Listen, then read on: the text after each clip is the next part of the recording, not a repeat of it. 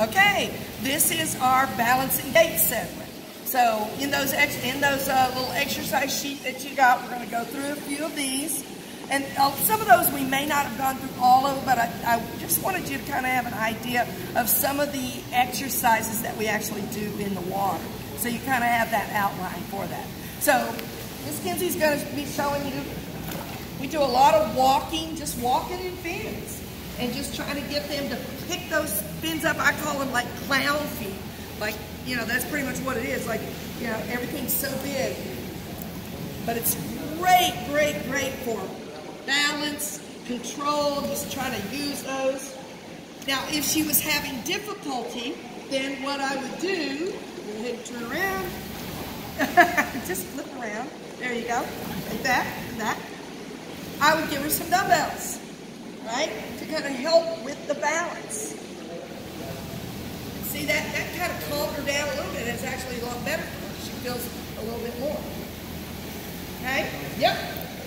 Next is Amy.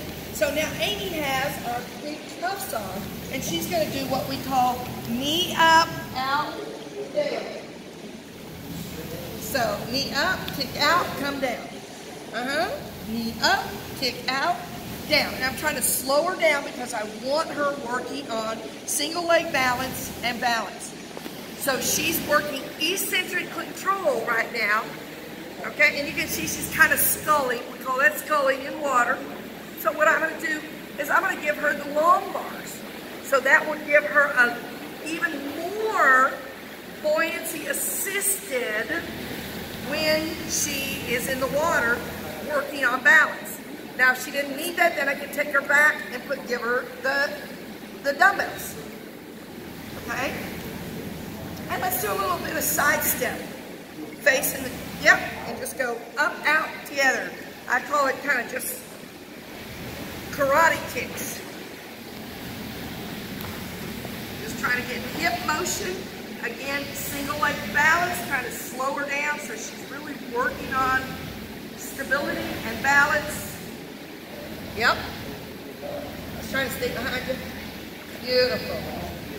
Okay? Then the last ones, we always have to do is walking on toes, walking on heels. There you go. And I'll probably get her a little bit deeper, but I'm out of the way. Yeah, there we go.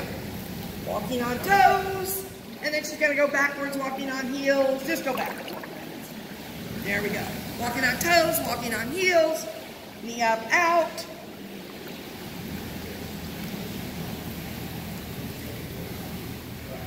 Again, as I said, with all our patients, we're doing balance and gait, we're doing deep water, we're doing upper body stuff.